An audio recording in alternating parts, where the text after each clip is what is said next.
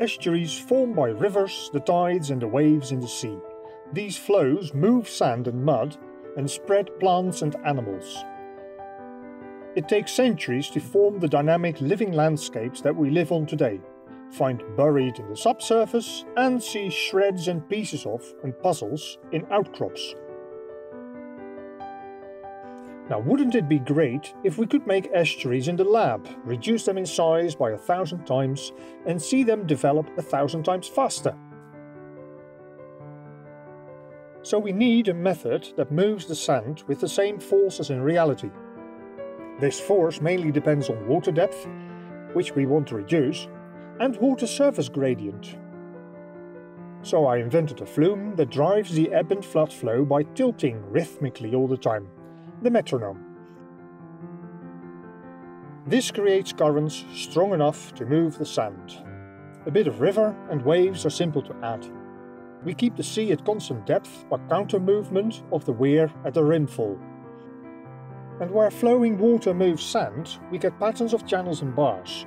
These depend mainly on the width of the channel.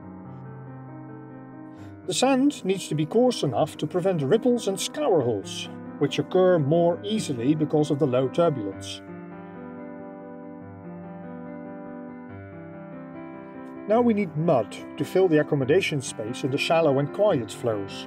We use crushed nutshell with a range of sizes, which is light enough to be suspended onto the bars and banks. Finally, we need plants that do not grow in shallow water and stay small. We tested and pestered tens of species and found 4 that mimic the hydraulic resistance and rooting of salt marsh and of riverbank vegetation. With the invention of the metronome, we can now complement computer modeling.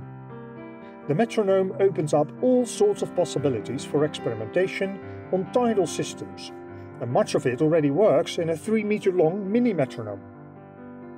We have created estuaries 1,000 times smaller and faster than in reality, and they are beautiful to watch.